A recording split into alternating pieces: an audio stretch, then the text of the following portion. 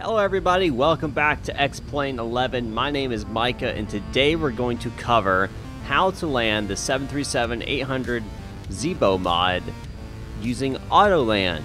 This is of course an ILS Cat 3 procedure that you can utilize inside of the 737-800 aircraft, and today we'll be showing you how to do that.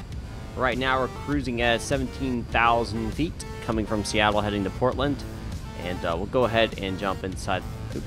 Hit the wrong button there. Go ahead and jump inside the cockpit. As you can see, we are cruising at 17,000 feet, approximately 292 indicated airspeed.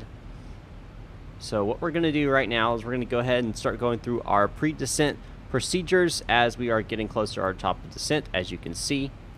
And what that means is we're going to pull up the chart. We're going to look at our ILS frequency, any VORs you might want to use. We're going to make sure we're going to be using or abiding by the altitude and speed restrictions. Flying the Autoland is not much different than your regular ILS.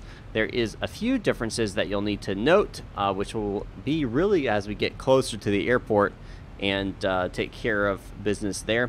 As you can see, X checklist has already notified me saying, hey, your descent checklist needs to be go ahead and start getting that done as we are approaching our top of descent. So we'll go ahead and do that for it. We'll go ahead and bring up our lighting, and we're going to go take off, landing right, and then we'll let him go. We're going to be descending here in a second. We're going to pull up our chart now. Now you can use Sky Vector, you can use Navigraph, whatever you want to pull your charts from. They should all be usable here. And there's a couple things you'll need to note when it comes to this portion of the chart. First thing you need to note is your lock frequency. This is going to be your ILS frequency, which is 110.5. You're going to need to know your final approach course, which is 103 degrees. You should also know where you intercept the glide slope, which will be at intersection of Powell's at 2,000 feet. Okay, now what we're going to do here is we're going to scroll down a little bit here, and you're going to see missed approach. That's of course telling you how to do a missed approach. Our missed approach altitude is 5,000 feet. You need to remember that as well. So like I said, our ILS frequency is going to be 110.5. So we can go ahead and input that into our system here. So if we go here, we find actually it's already inputted. So you can tell last time I flew, an ILS approach was actually here to this runway. So 110.5 is in the active on both the captain and the first officer side. So we're good there. Courses according to our approach chart is going to be 103 degrees, and our intercept altitude will be 2,000. Our bank angle stays the same. Landing performance calculations, that's already completed. We'll go and bring up our landing approach reference sheet as well. We'll go ahead and select flaps 30. That's what we'll be using today. And auto brakes we're going to use 2. Fasten seatbelts 15 minutes prior to landing. We're about there now, so we'll go ahead and indicate the fasten seatbelts and move on to our next portion of the descent checklist. As we're passing through our transition altitude, which we're actually below, we want to make sure our terrain radar is activated for our first officer, which it is now. That way we know we're not going to hit any mountains or anything. We want to make sure our altimeters are set to our local QNH. Now they are already set to our local QNH. I've already done that. Again, you do that using the knobs right here, and then also on your secondary as well. So that's already set there. We also want to make sure, again, standby altimeter is set, and we're going to do the approach mode, APP. That allows this to be actually used as an ILS as well if needed. Once we start passing through 10,000 feet, we'll go ahead and start turning our landing lights on as well as our runway turn-off lights, and we'll make our announcement that we're going to be in preparation for landing. Now, in regards to this ILS approach, just like any other ILS approach, and as I've covered before, you want to make sure that you know your glide slope angle, which is 3 degrees. You want to make sure that you know the different categories of your ILS, what is allowed here. And as you can see, the Category 3C is not authorized for this actual particular runway. However, we're basically going to be doing it anyway. Normally you would have your minimums right here, as you see RVR, which is you're basically bouncing off the ground with a radio, is 6 feet. So really that's you're all the way down to the ground, right? But we'll be doing auto land just to show you how this works. I have done auto land on this runway before, so I am certain that it does function properly. So that's kind of what we want to focus on in the charts. Now there's a lot more to it, of course, and I'm just going over the brief synopsis so that we can do what we need to do to be able to land this aircraft. I'm going to go ahead and reset my minimums, because that was for when I was taken out of Seattle for my autopilot, so that can be reset and removed. And then what I'm going to do is I'm just going to manage my descent here, make sure I don't get too fast, making sure I'm not too high or too low. Again, to get a good landing, you always want to have a good approach into the airport. Now, whether that is going to be an auto land or you're going to be manually landing the aircraft, you still need to have a good approach. And the way you get a good approach is that you manage your descent. If you just let your aircraft go, then you're more than likely at some point going to be either too fast, too high, or too low. So make sure that you're paying attention to your aircraft. Don't just tune out. You want to make sure that you understand how this aircraft is going to be descending into the area and things you need to pay attention to. Now you notice that there is some mountains areas on our approach here, and we can see them right now. As we get lower, the visibility is going to get lower and lower.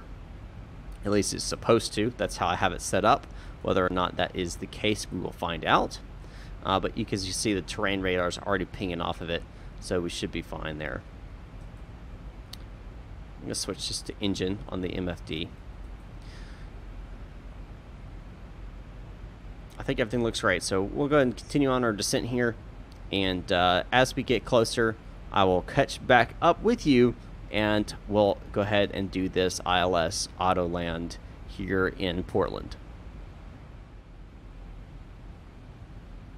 Alright, we are now getting closer to our final approach.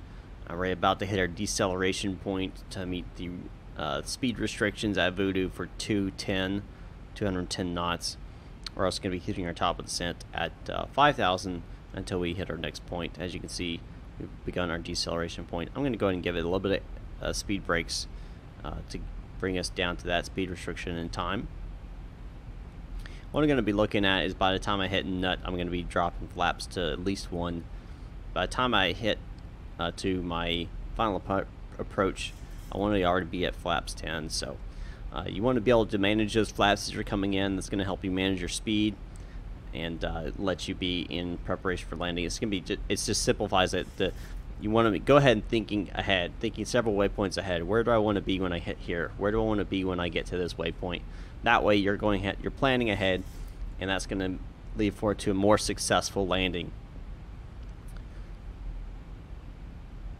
So we're hitting our 210, so I'm going to go and drop speed brakes. And if we bring up the chart here, I'll show you what I'm talking about. So what I'm going to be doing, I'm going to be hitting Heron. At Heron, I want to be at 10. Is what I'm saying. So I want to be flaps 10 at Heron. Powell's, I want to be flaps 15. Once at least flaps 15, hit flaps 15 there. Once I get closer in here, about right here, about 3 miles from the actual touchdown point, I'll drop flaps to 30. Landing gear, of course, will come out at Powell's as well. So speed, again, managing that speed so you're not overdoing it. So I'm going to go and drop flaps to 1 here in preparation of getting to nut. Allowing my aircraft to slow down, just letting it keep slowing down.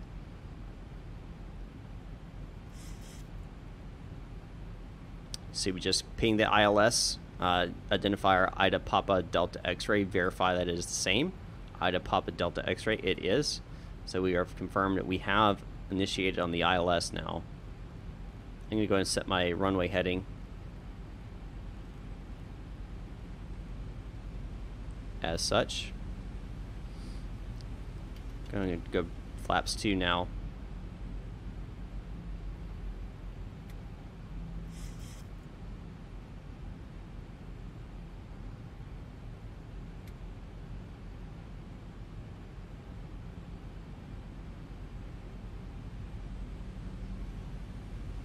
And flaps 5. Again, all managing that speed as we come in. Key thing to taking approach to the 737 or any aircraft really is managing that speed.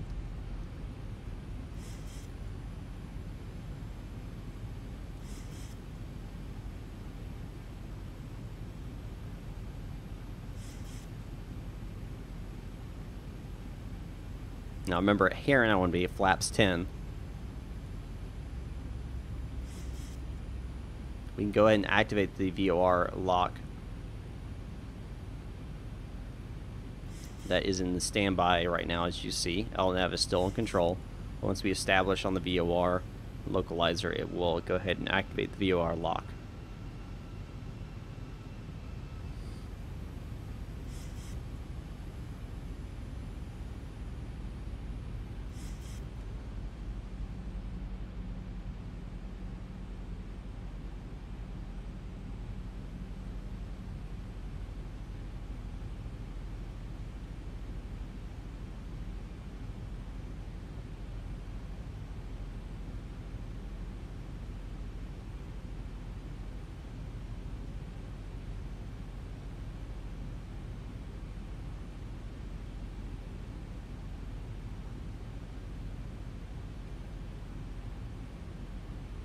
Can drop to flaps 10.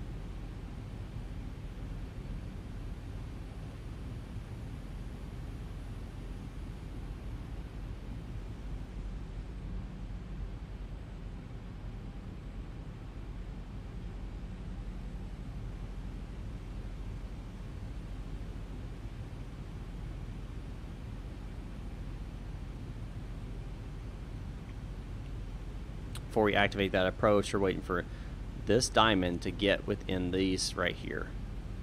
Once these are within these first two dots here, then we can activate that. You see VOR lock just activated, but once we get between this diamond gets between these two dots, we can activate the approach phase.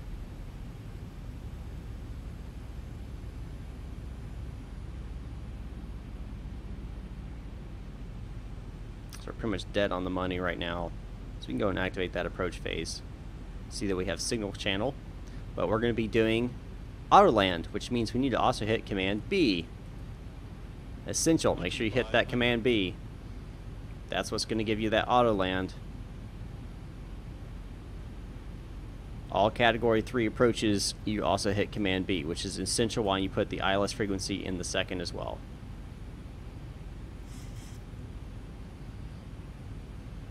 Remember, at PALs, we're going flat 15 and gear down.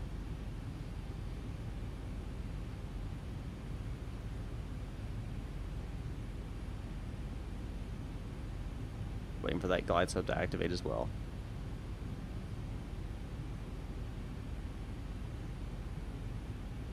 Alright, flat 15, gears coming down.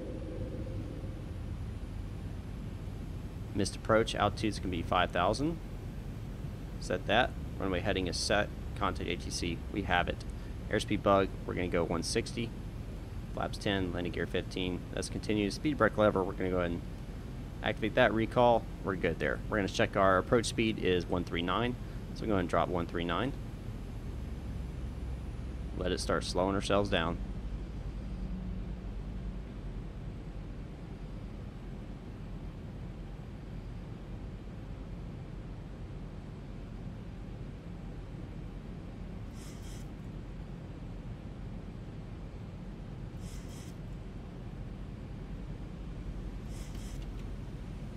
Flaps 25.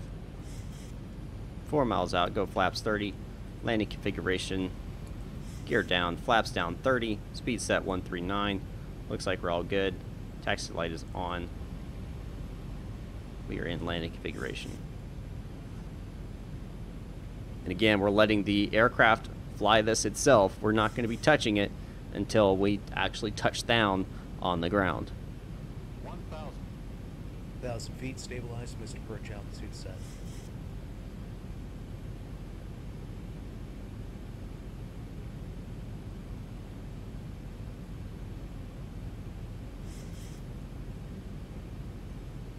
We are not worrying about that.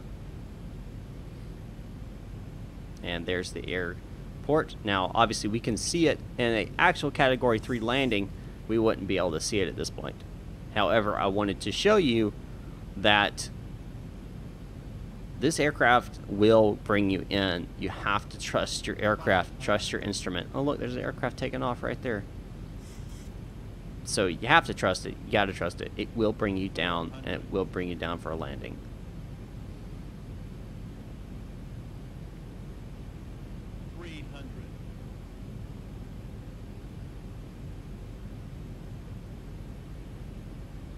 200.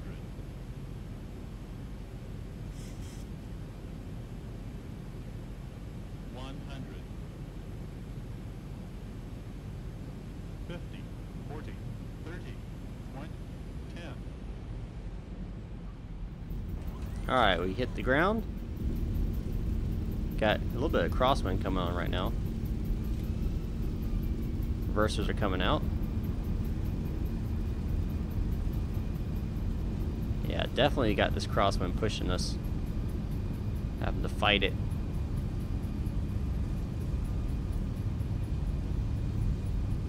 $80 knots.